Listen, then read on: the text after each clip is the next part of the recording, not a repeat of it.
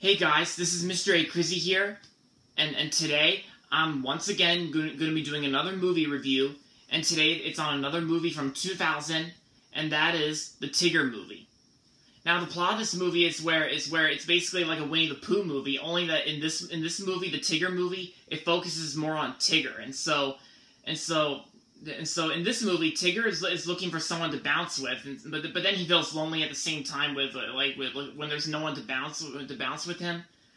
But of course, and you also got Roo, of course, and so Tigger wants to find his family tree so they can bounce together, and so yeah, if I got that right, but Tigger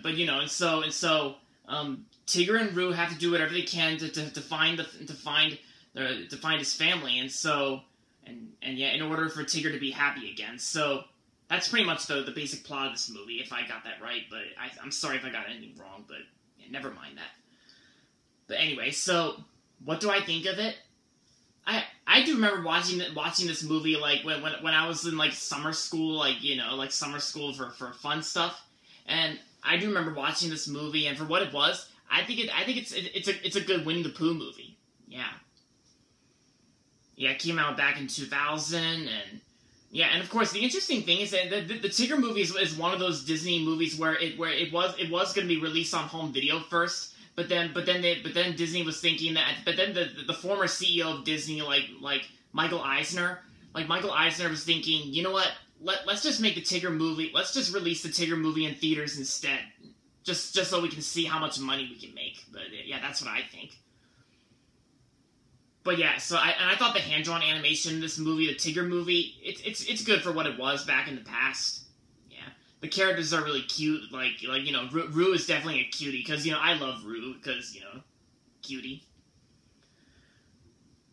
But yeah, and of course one of the songs in this movie is performed by Kenny Loggins. Hopefully I pronounced that name right. But he performed like the song Danger Zone from Top Gun.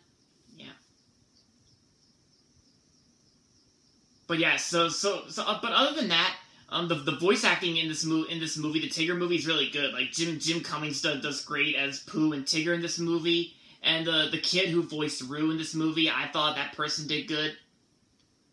Yeah. Yeah, and of course, this movie was good for my childhood as well. It was definitely one of my childhood movies as well. So that makes sense. But overall, the Tigger movie is a good movie from my childhood, and I'm going to give this movie 4.5 out of 5 stars. Yeah, 4.5 out of 5 stars. That's my best rating. Yeah. And so, if you haven't seen the Tigger movie yet, I say give it a watch. It's not too bad. I mean, yeah, of course, it is a Winnie the Pooh movie, so it's good in my opinion. And I recommend checking this movie out if you haven't, but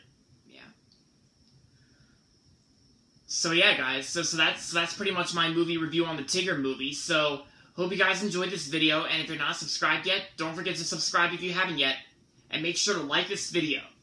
And as always, thanks for watching, and this is Mr. A. Crizzy saying goodbye, everybody, and that's about it.